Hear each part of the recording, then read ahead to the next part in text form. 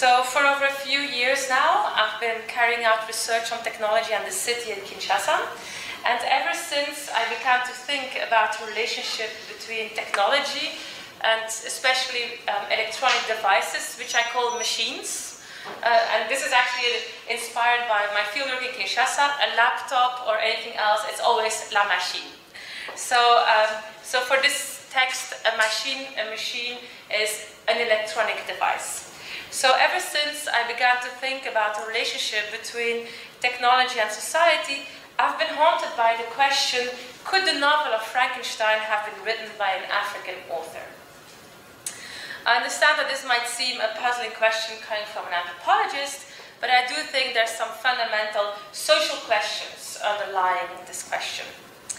And in this presentation, I'm not going to give an answer, but I'm going to give, at the end I'll come back to this and I'll propose something that could be part of an answer. Now, so in this presentation, I start from the premise that each society is constantly negotiating and renegotiating the possibilities and challenges of invention, of creation, of things made by humans. And so as anthropologists, we need to take issue of that. We need to study that.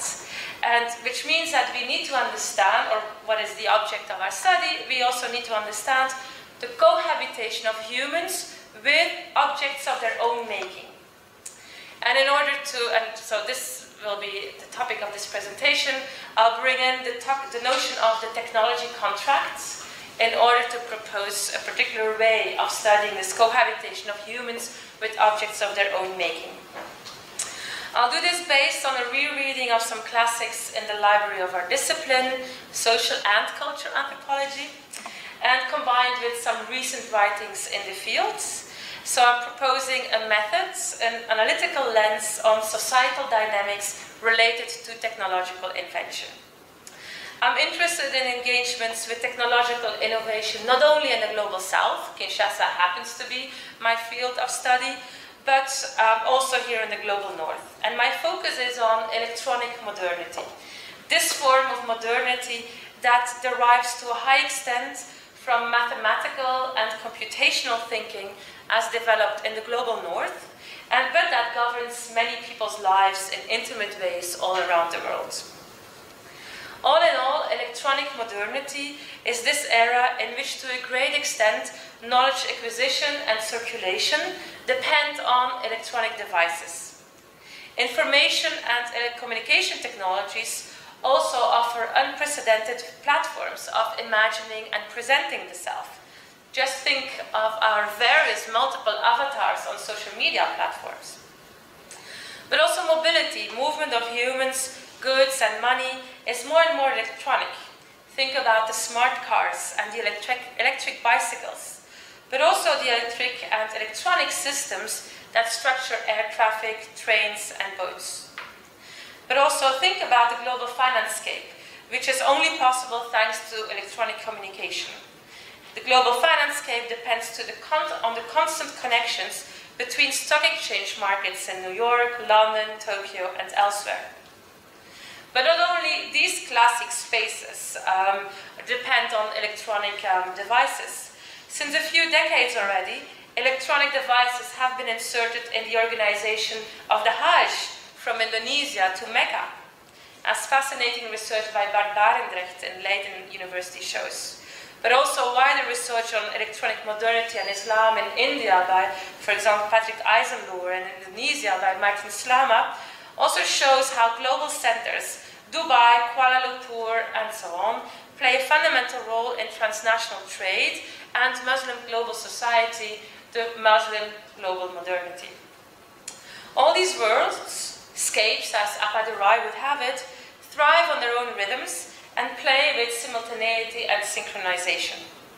All of these are nowadays literally impossible without the usage of electronic devices.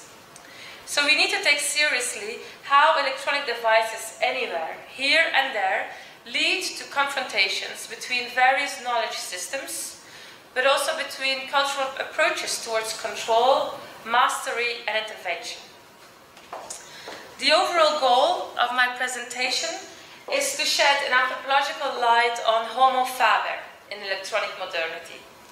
The notion of homo faber was a concept initially coined by the French philosopher Henri Bergson, indicating man the creator.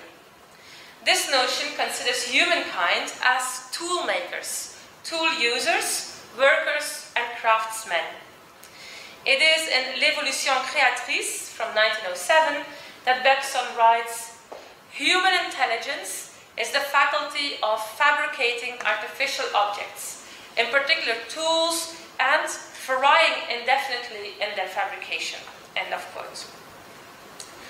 The question, could the novel of Frankenstein have been written by an African author, is relevant as the Frankenstein story speaks ultimately about a living creature created by a human being, and this being overwhelms the creator even to the extent that it threatens the survival of the human species. In electronic modernity, we have our own risks of Frankenstein. Last year, news, or was it fake news, came out that Facebook and Google both had to shut down certain systems of artificial intelligence as robots began to interact with one another in a language unintelligible to the developers. Interestingly enough, very quickly, Facebook and Google issued press statements in which they claimed that this was fake news and that this never had happened. Tech entrepreneurs vented their frustration on Twitter and various media platforms, accusing the journalists who had issued the initial reports. These journalists were said to be irresponsible and looking for sensation, and they should be ashamed. Artificial intelligence, the moral panic surrounding it, and the whole media circus embedded in it are lived realities that provide exciting material for us as anthropologists to think through, to try to understand how human beings live with others, animate others, mechanical others. So mechanical others are included in this category of animate others that might become or that are already smarter than ourselves, than their creators. While this topic of artificial intelligence and machinery might seem far away from classic anthropological concerns, it is not. Ever since the beginning of our discipline, anthropologists have explored human and non-human interactions, usually religious, spiritual others. Mechanical and electronic modernity have introduced machines as significant others. In order to understand the cohabitation of humans with machines, I want to introduce the notion of the technology contract, as I said, as an analytical tool, a heuristic. This notion of the technology contract draws on Benedetta Jules Rosette's understanding of computer contract, as she developed it in her ethnography published in 1990 on computer education in Ivory Coast and Kenya, terminal science, computer and social change in Africa. Probably one of the earliest sociological studies of IT on the African continent. With computer contract, Jules Rosette refers to the end of negotiations. So a contract finalizes, closes negotiations. The moment of a mandate of acceptance or a rejection of a particular machine. The contract in her book marks the moment at which the role of a machine in an enterprise in Kenya or Ivory Coast is clearly established. So this is what the contract does. It establishes the role of a machine in an enterprise. That role might be positive or it might be negative. So there's no place for this machine for this and this reason. That's a negative contract.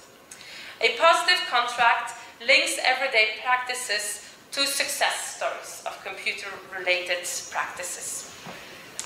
Drawing on Jules Rosette's definition of the computer contract, I understand the technology contract also as the outcome of negotiations that speak to a society's acceptance, refusal, or partial acceptance or partial refusal of technological innovations. I argue that we need to attend to the various technology contracts that societies are negotiating.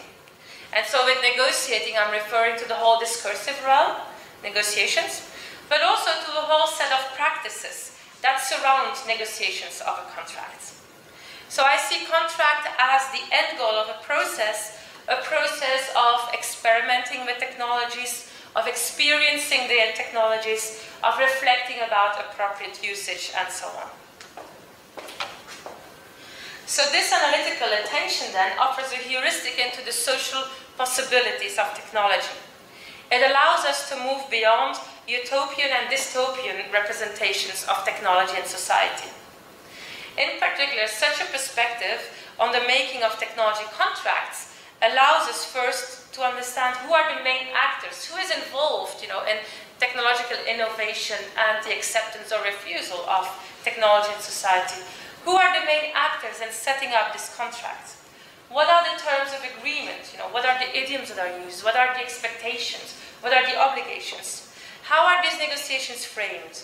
In which networks do these debates take place? Second, important questions to ask as well are how issues of trust and control, because every contract requires trust between the parties that agree on a contract. How are issues of trust and control experienced, described, maybe tested, validated, sanctioned? And then finally, how do masters and users relate to one another? What are the agreed forms of interaction between people who use the machine, and those who have commissioned, who have paid for the machine, who have installed the machine, who have ordered the machine? All in all, these questions are not new to the discipline, while the tools and technology have been studied ethnographically since a long time. So what I will revisit some ethnographies and read them through the lens of technology contracts.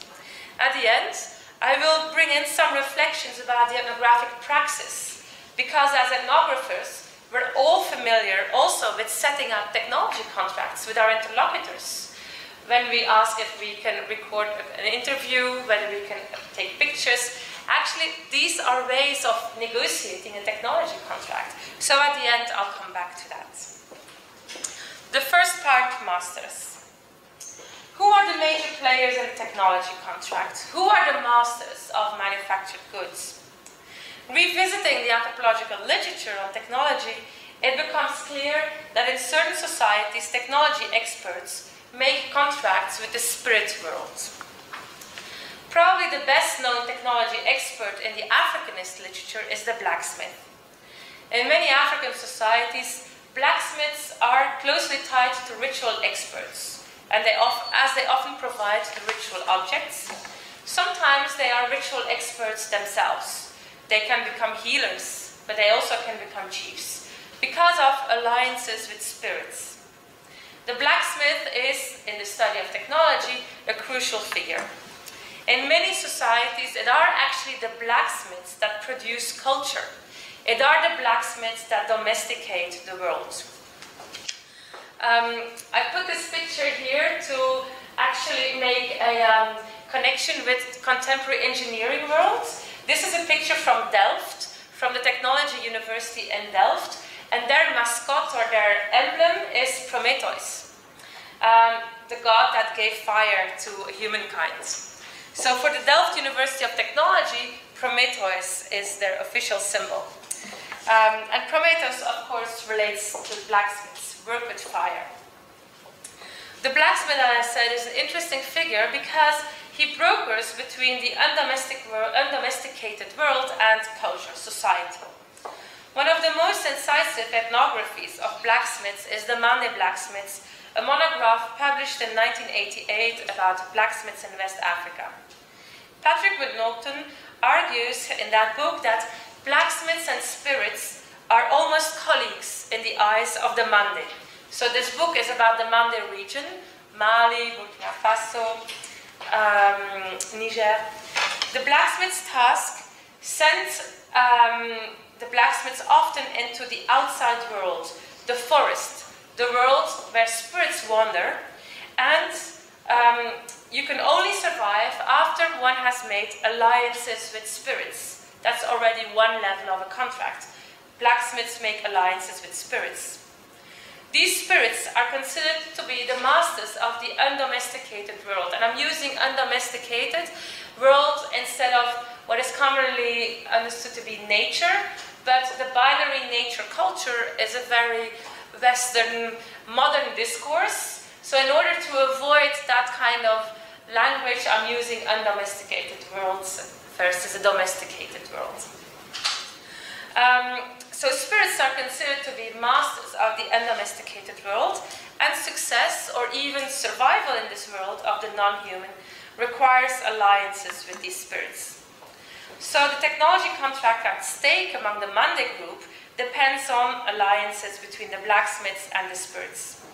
The connections with the spiritual worlds, and especially the blacksmith's manipulation of fire energy, positions the blacksmiths then ambiguously in Monday society.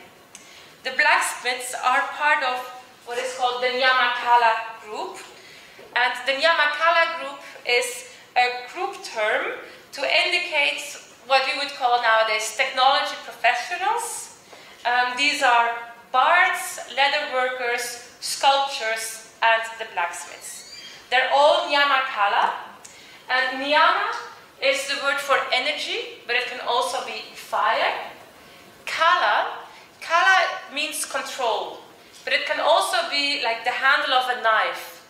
So, you know, if you need to use a knife, you're not going to you know where to put your hand on the handle in order to protect yourself.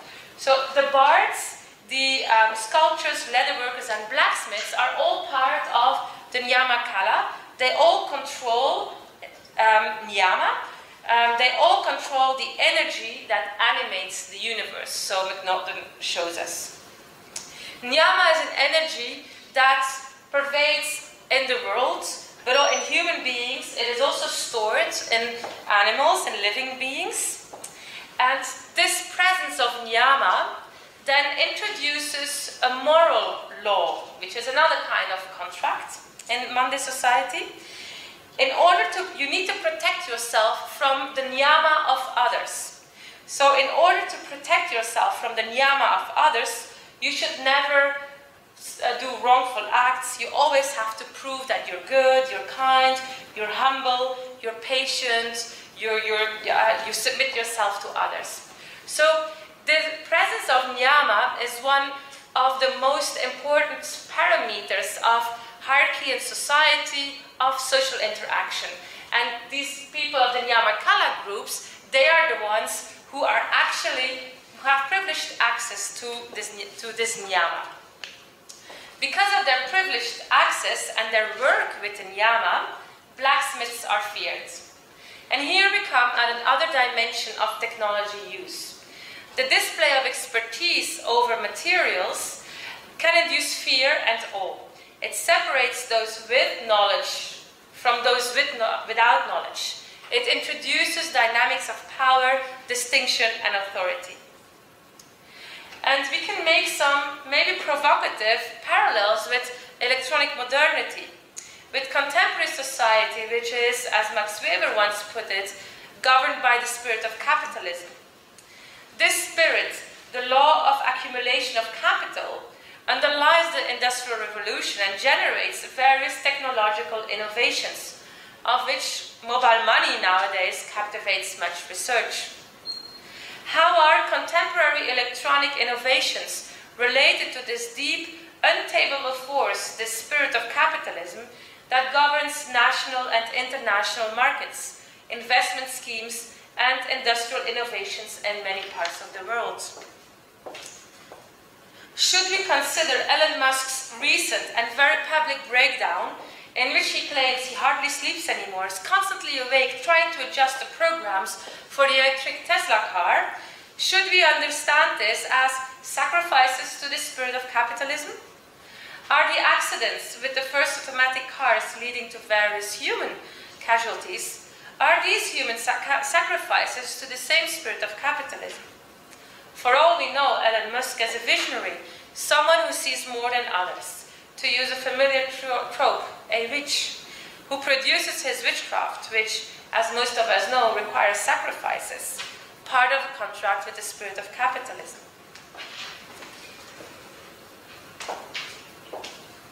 Now, technological creativity doesn't only occur within the workshop of the blacksmith or in the lab of the engineer. Rather, ethnographic research also indicates how religious spaces become spaces of technological experimentation. And here I want to refer to a recent book that came out this year in May, The Cow in the Elevator, written by Tulasi Srinivas. It's an intertwinement, it's an exploration in the intertwinement of the technological and the theological.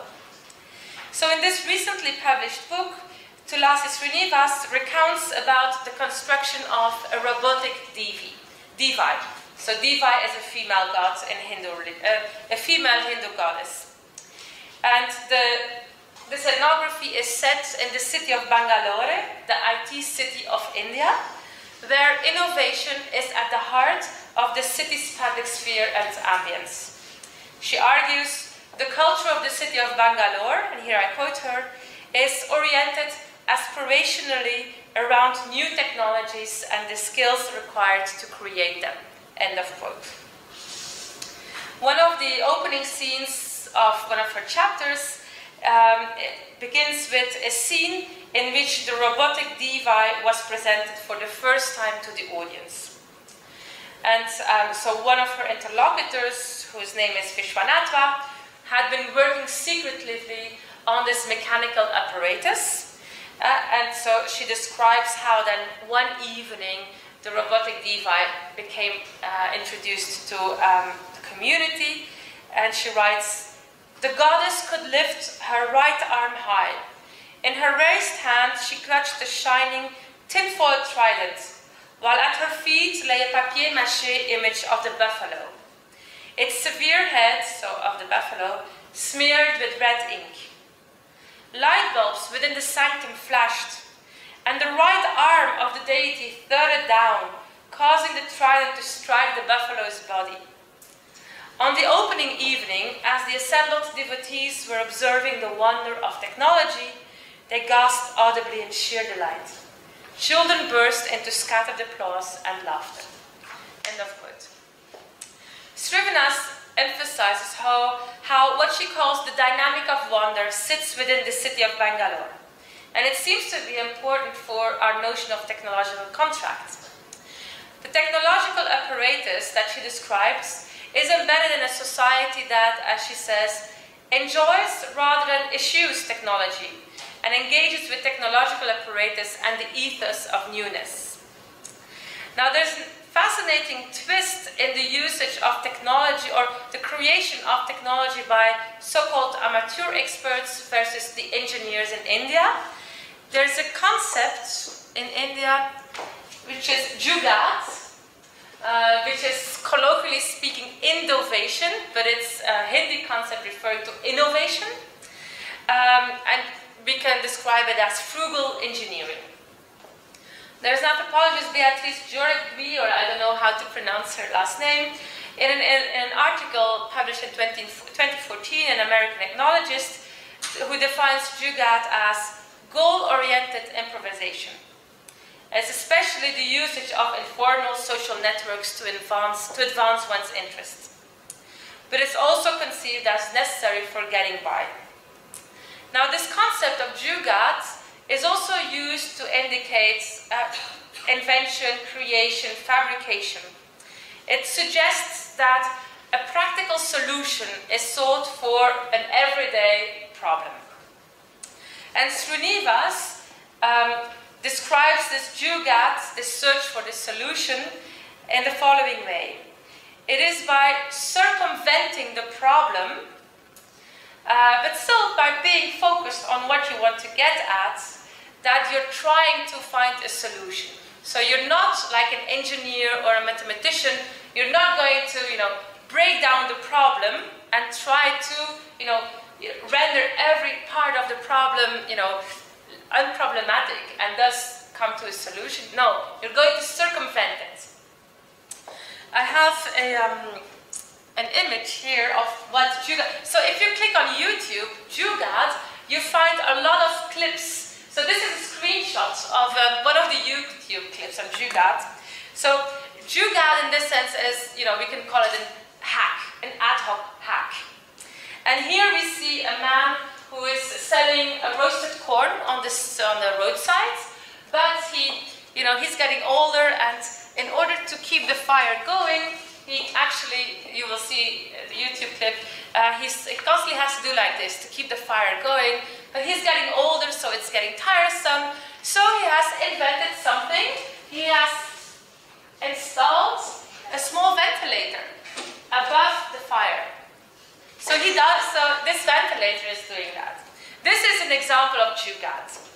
Of course, in the engineering world and in the business world, jugaad is perceived in a negative way. It's looked down on. It is, it's frugal engineering. Now, says Srivinas, in the religious context, jugaad is applauded when it allows people to enter into another realm of reality. If it can remind people of their ties to the universe, if it can render the individual aware of the intersubjective ties to the universe. And this is the central animating principle of Hindu philosophy. So that's why people were applauding and cheering for the robotic divi. People who were looking at the robotic divi were suddenly in an augmented state. They were reminded in a more forcefully way of, their ties to the goddess. And here, this is what she then calls technology becomes theology.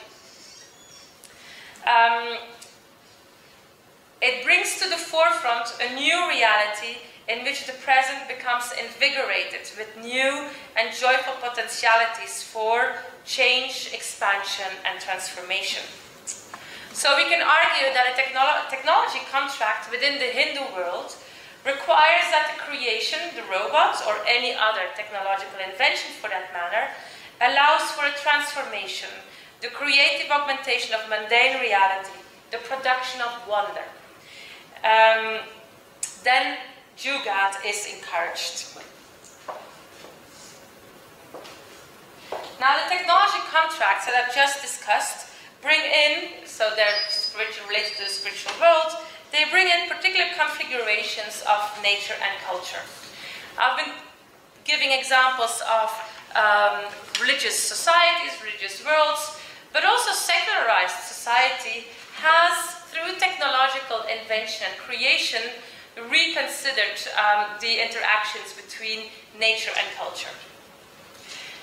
As was shown with the blacksmiths, the bush, the wilderness, or the world of spirits is a dangerous space. Cautionary tales exist about keeping one place in the world, in culture, and only certain people can venture into that dangerous world of nature. Now, modernity brings its own spaces of danger and risk. Danger and risk come with electronic and mechanical modernity from culture itself. Think about trains and guns. Death, accident by train or a tram happen all the time. These are not accidents that are caused by nature. And sometimes then nature becomes a safe space, a place to hide out, as so vividly described by historian Katrien Pype in Transient Workspaces, a historical ethnography of technology in southeastern Zimbabwe. He gives a historical account of technological transformations in Zimbabwe, pre-colonial, colonial, post-colonial. We can discuss, the rubrics, but he shows how, with colonialism and with tourism, for example, as well, new technologies came in, which all produce their own dangers, which all opportunities as well, of course, but also they can produce death as well. Every society, every era delineates its own demarcations between the tamed and the undomesticated, between safe and unsafe spaces. And culture heroes are the ones that cross these dangerous lines. Now, as I've just said, new configurations between nature and culture through the intervention of technology have recently also appeared in secularized societies. For example, the maker's culture and Fab Lab spaces, Fab Lab coming from fabrication laboratories, which first appeared in the US in the 1970s as part of the hippie movement, speaks to the desire of establishing a transformed relationship between nature and culture. The onset of the US-based makers culture rejects modernity's claim that the human dominates nature, that the human is the master of nature, and that the human is in control. This is similar language as pronounced in the Anthropocene movement nowadays and the ecological turn, of which both generate technological innovations in order to protect nature. So that's a significant reversal of the first case study. All over the world, we observe how makerspaces are reconfiguring material worlds, literally designing the environment via ad hoc, cheaper, though inventive and innovative hacks. And you see all over the world nowadays, hackathons are being organized. In its essence, the movement of fab labs and makerspaces collides with a do-it-yourself trend, which also conquers the global south through activities initiated by international embassies, at the forefront the American and the French embassies, but also other brokers between the global north and the global south, including NGOs and also returnees from the diaspora. In its essence, do-it-yourself culture refers to organized and self-conscious practices of building, modifying, and repairing things without the direct intervention of experts or professionals, without engineers, or without people with high degrees. This movement, do-it-yourself culture, provides an alternative to the modern consumer's culture, where the spirit of capitalism dictates the primacy of engineers, industrial designers, and automated systems. In these worlds of makerspaces, fab labs, and do-it-yourself cultures, waste, a cultural and political category in its own right, becomes redesigned, refashioned, and reused, repurposed. Waste, the negative of modern man, or pollution, of the negative of modernity, to invoke, waste which doesn't belong to modernity, which is pollution, to invoke Mary Douglas here, gains in the do-it-yourself cultures, the fab labs and the makerspaces, new value, new meanings. Now these makerspaces, as I said, they originated in secularized societies, especially in the US, and they travel now. This is a form that travels all over the world. And they become locally appropriated when they are localized elsewhere. For example, in India, these makerspaces and do-it-yourself movements marry easily with the culture of Jugaad that I just mentioned. Sorry.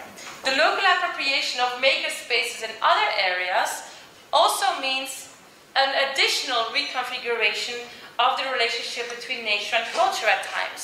So this is then a secondary configuration of the binary of nature and culture. And here I want to refer to research done by Ron English and Ellen Foster in a book chapter that they published this year, in which they talk about Senegalese and Ghanaian makerspaces. And they've interviewed people working in the makerspaces, which are very often situated in markets.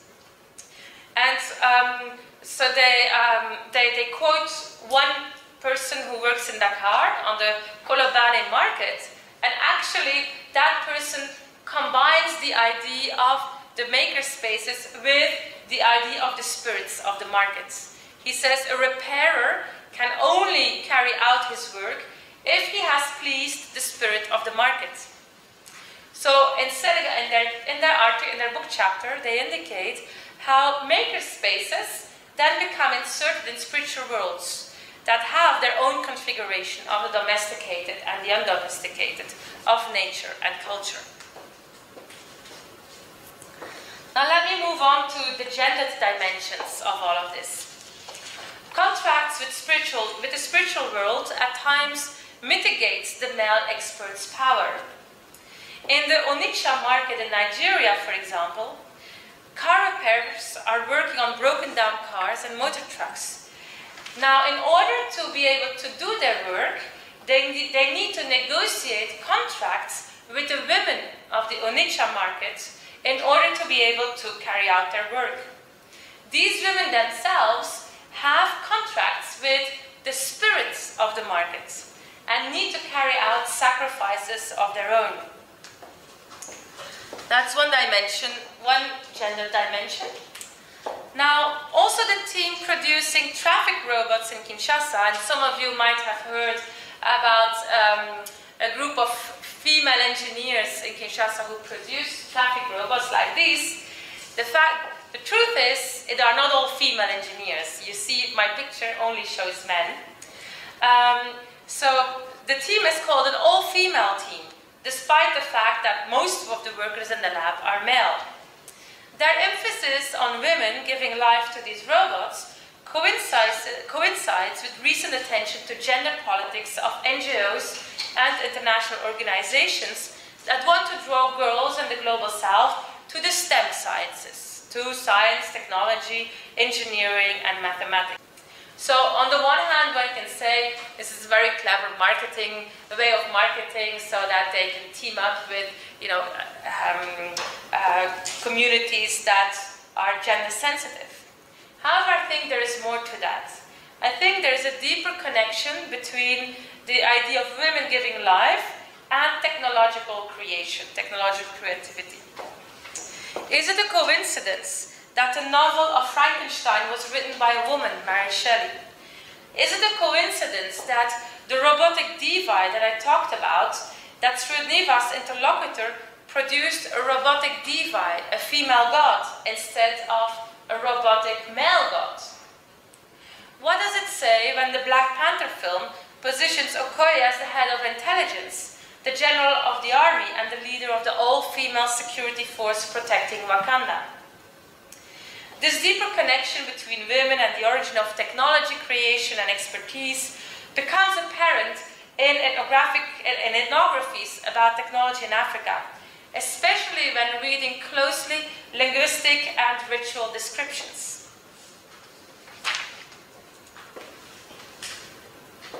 As an example of linguistic descriptions, I refer to the already mentioned book Transient Workspaces by Katrien Pype. In Shona, one of the languages that he works on and with, spoken in Zimbabwe, as Katrien Pype writes, the word for expert is Vamasvikokota, which means mother, I'm sure I didn't pronounce this in the right way, I apologize, but which means mother of a hyena.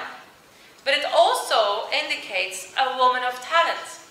And it stems, as he says, from the way in which young hyenas go everywhere with their mother, who weans them only after their instruction is complete, and then they are free to take care of themselves. This Shona word for expert embodies also all kinds of expertise.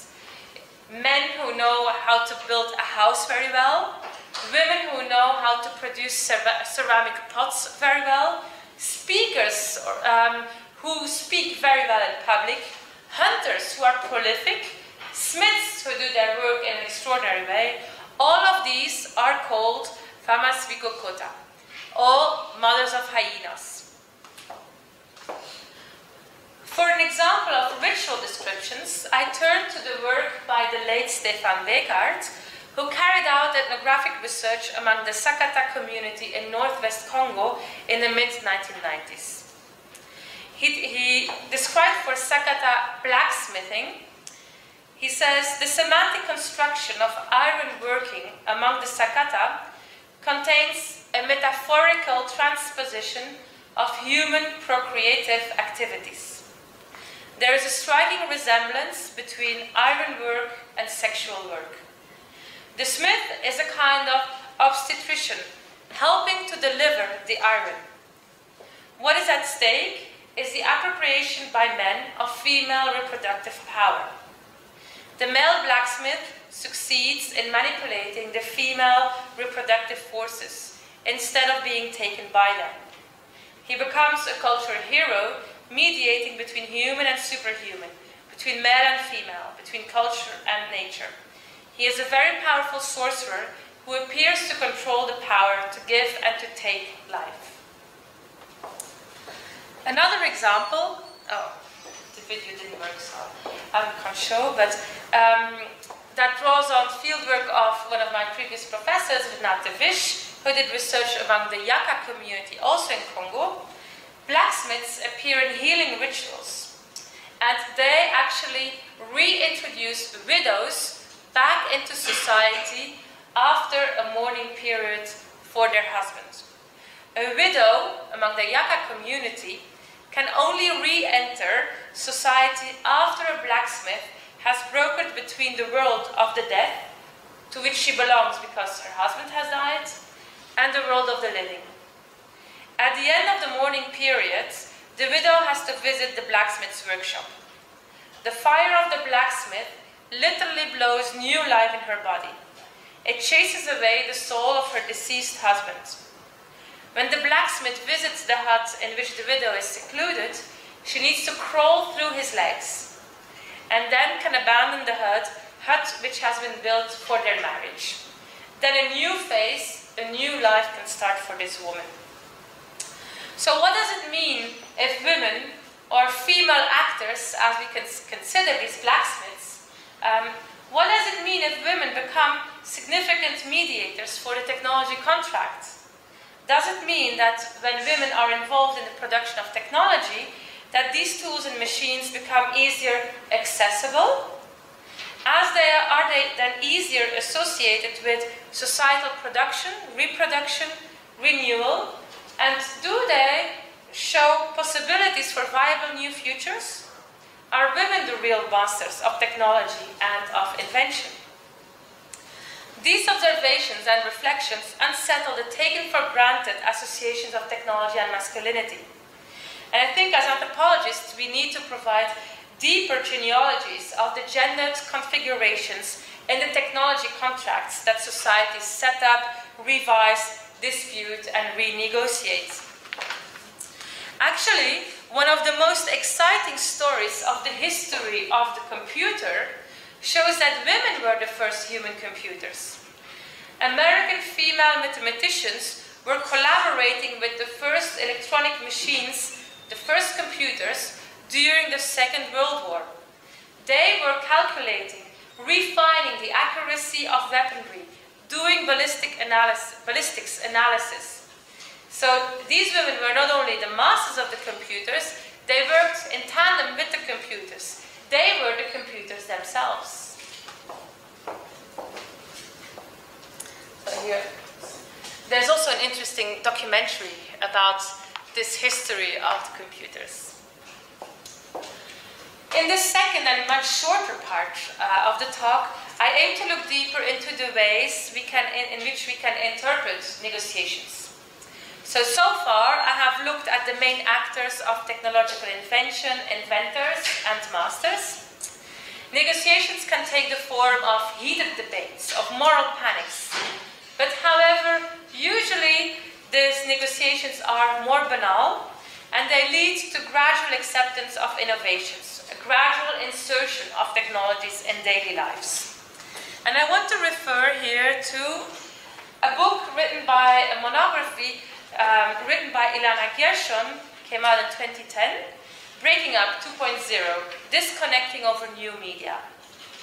An exciting study of breaking up over Facebook among students on campus of Indiana University in the United States.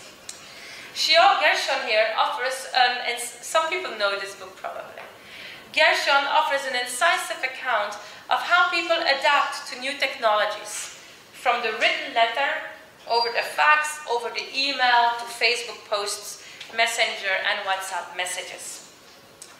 Gershon observed how these technologies, these innovations in communication infrastructures, each time present people with a new range of social problems. Some of these problems are, is it appropriate to break up over a WhatsApp message? Should children allow their parents to become their Facebook friends? And we all can imagine other dilemmas that pop up.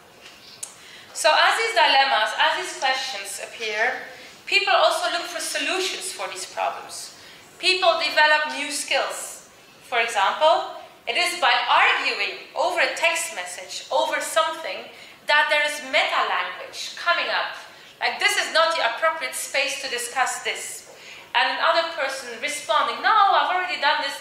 So that's how new idioms of practice, so Gershon introduces the notion, idioms of practice are coming up, are figured out on the morally and socially appropriate ways to use different media.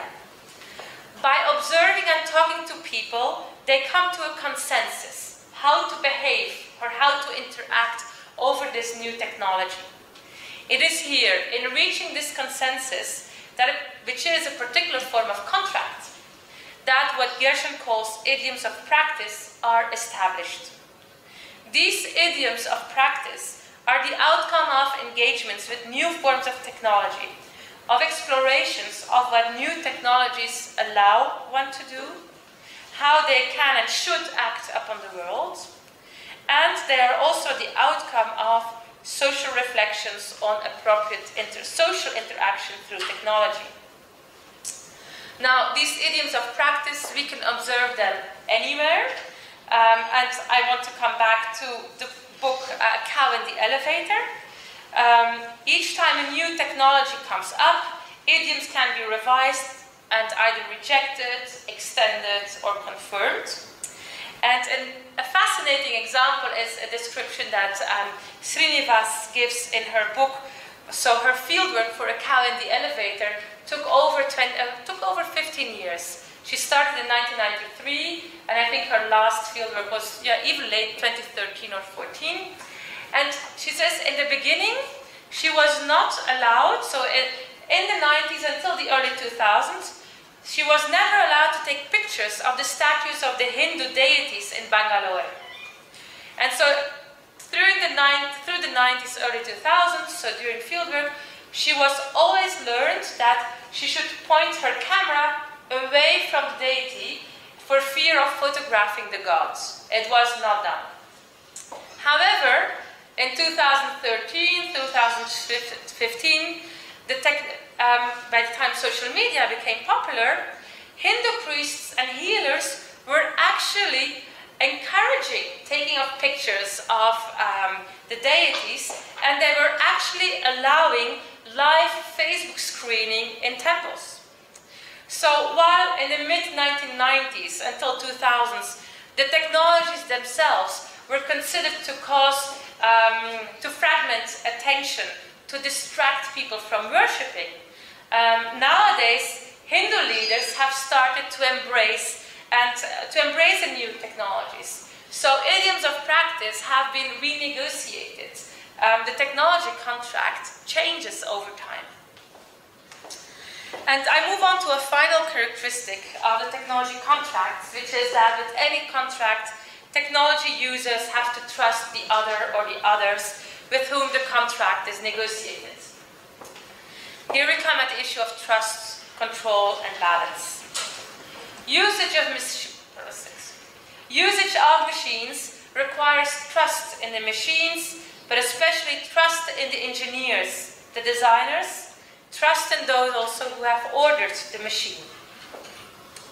And the latter can be spirits, gods, but they can also be political actors, economic actors. The machine itself, the designers, and the producers, also including those who have commissioned the machine, are each in their own ways masters of the machine.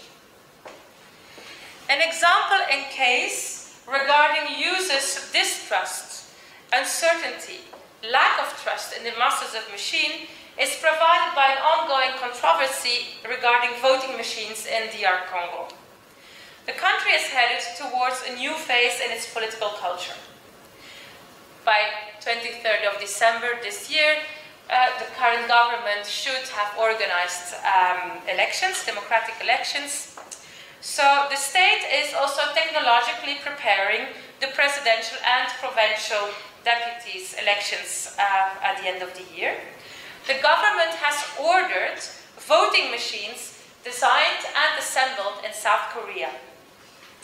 Ever since the inhabitants of Kinshasa learned about the fact that South Korean voting machines would be inserted in the upcoming elections, and that was already in February this year, people have been expressing skepticism and doubt about the machine. On September 3rd, and now recently, the Lucha, a protest movement, took to the streets against these voting machines. If anyone is on Facebook or WhatsApp and has Congolese contacts, you get pictures and you get memes of people saying, "Don't trust the voting machine, it's a scam." So through gossip and online, people literally also write against the usage, and they share conspiracy theories. It is not so much the machine itself that is distrusted.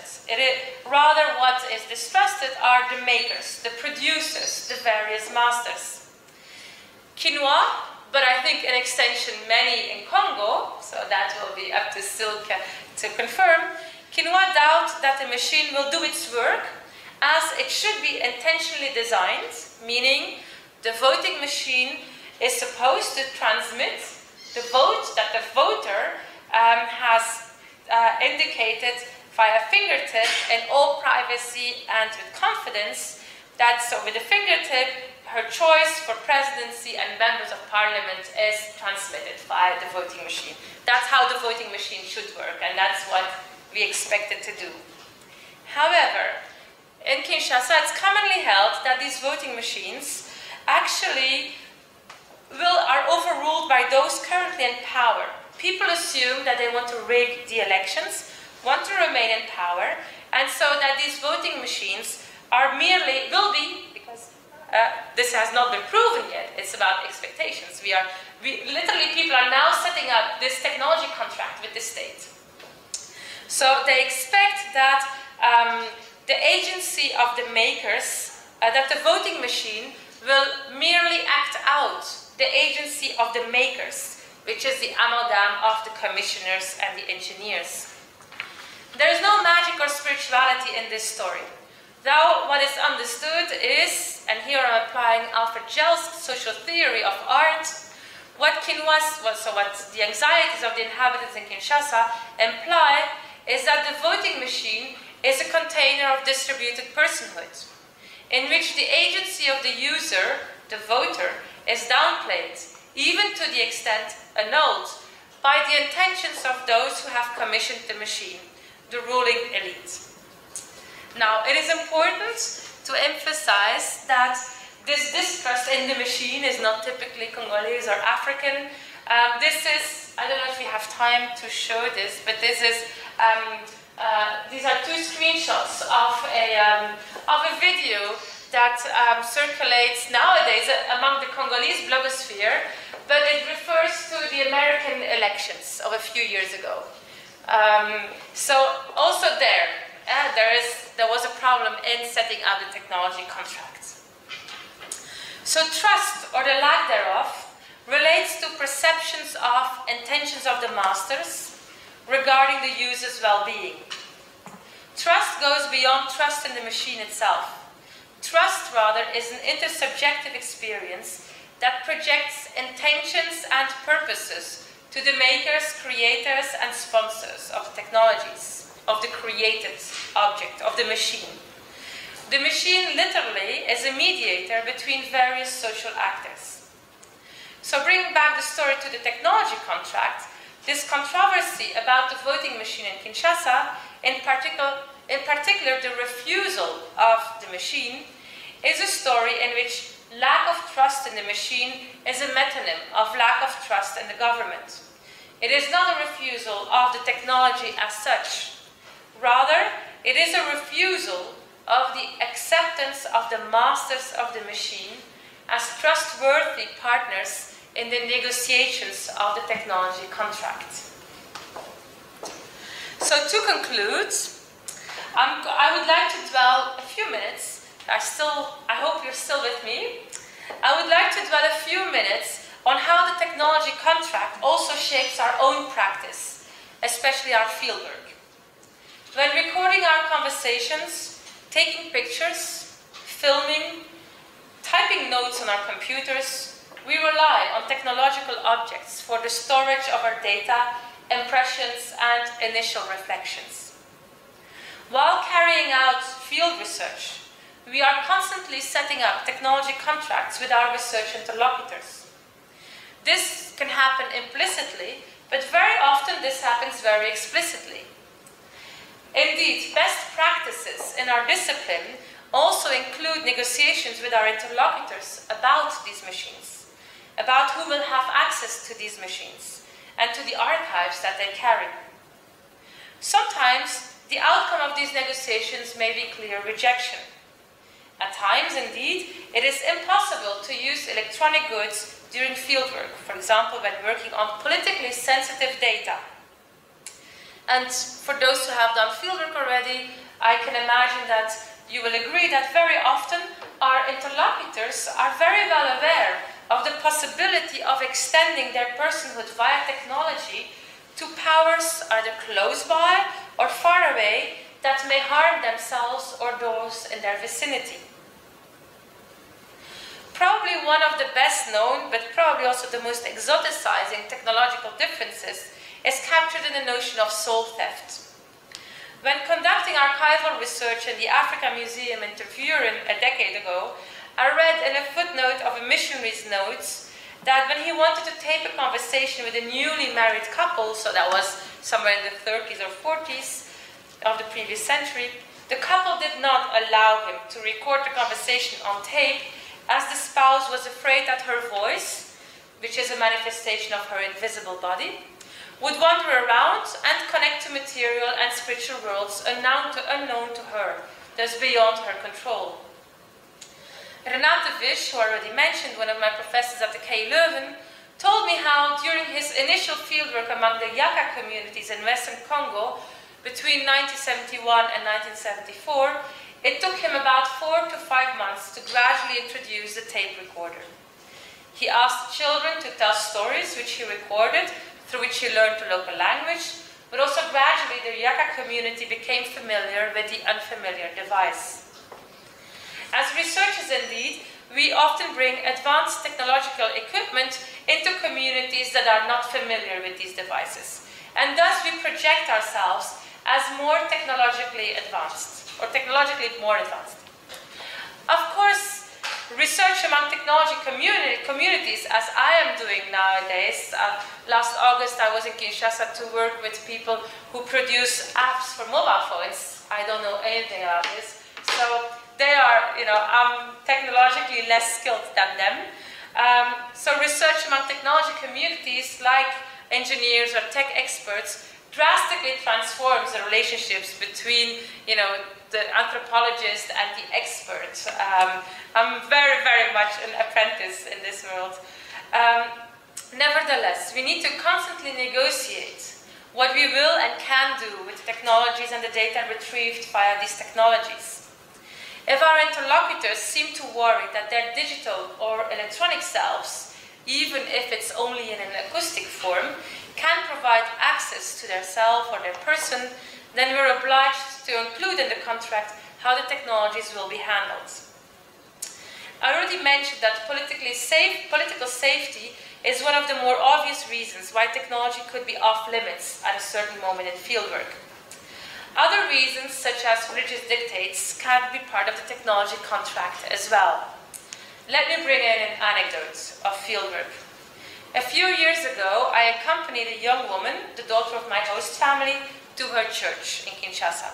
And as often happens in Kinshasa, one of the major signs or practices of respect that you can show to a person is to accompany him or her to his or her church and let him or her introduce you to their spiritual father. That day, I had forgotten my notebook at home, but I had my phone with me.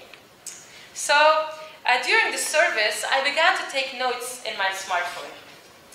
After a while, the ushers came up to me and they asked me to stop surfing on the internet. I was not surfing on the internet. And they told me, you've got to listen to the Word of God. I tried to explain, listen, I'm very concentrated and I'm doing like all these next to me. They're just writing with a pen and a notebook. I'm typing with my finger in my phone.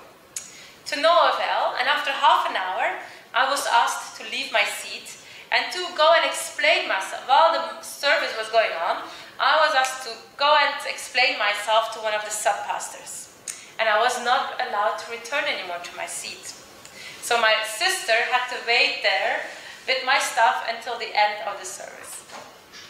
This incident is relevant for the discussion of the technology contract and the relationship between masters and machines. In the moment of their refusal of my iPhone as a tool in fieldwork, I could not negotiate a technology contract. I was reminded about the technology contract thriving in the space of the Pentecostal church, which means usage of electronic technology is allowed within the unidirectional relationship of the sacred words flowing towards the believers. Because in these churches, you've got a lot of electronic equipment, screens with Bible verses, cameras, sound blasters, but they should be oriented towards the church community. So the users are, the recipients are the believers, while it are the pastors who are in control of the technological machinery. So the believers are users in this contract, not masters.